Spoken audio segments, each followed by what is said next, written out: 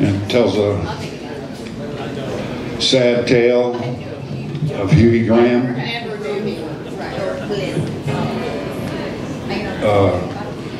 The lords went out hunting and they found the bishop's horse at Hughie Graham's place. How it got there, we'll find out.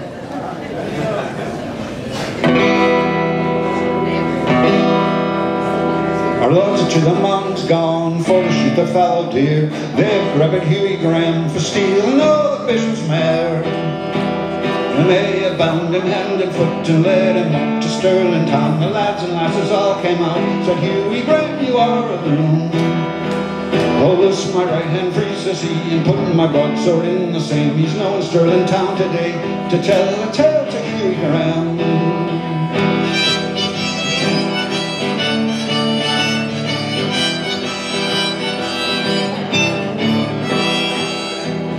Then spoke the brave white lord as he sat by the bishop's knee. 100 stilts I'll give to ye, if you let Hughie Graham go free. Oh, hold your tongue, my bishop said, and with you bleeding let me be. For Loughton grins were in his coat, Hughie Graham this day shall die. And then spoke the fair white lord as she sat by the bishop's knee. 100 stilts I'll give to ye, if you let Hughie Graham to me. Oh, hold your tongue, the bishop said, and we are weeping, let me be. For Loughton grins were in his coat, it's for my honor he must die.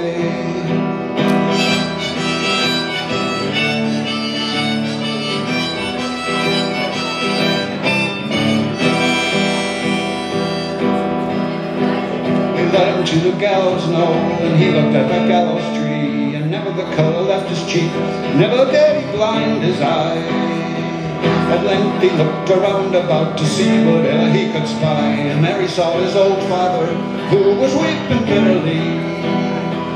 Oh, hold your tongue, my father dear, and weep your weeping, let me be. Your weeping sore around my heart, and all they could do to me. And you can tell my brother John to get the sword in the middle clear, and he may come at 12 o'clock and see me by the bishop's mare.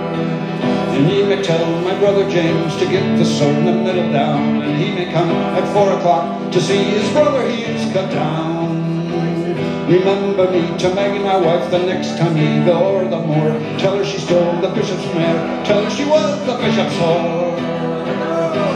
I tell my kith and kin I never did disgrace their blood, and if they meet the bishop's cloak, make it shorter by the hood.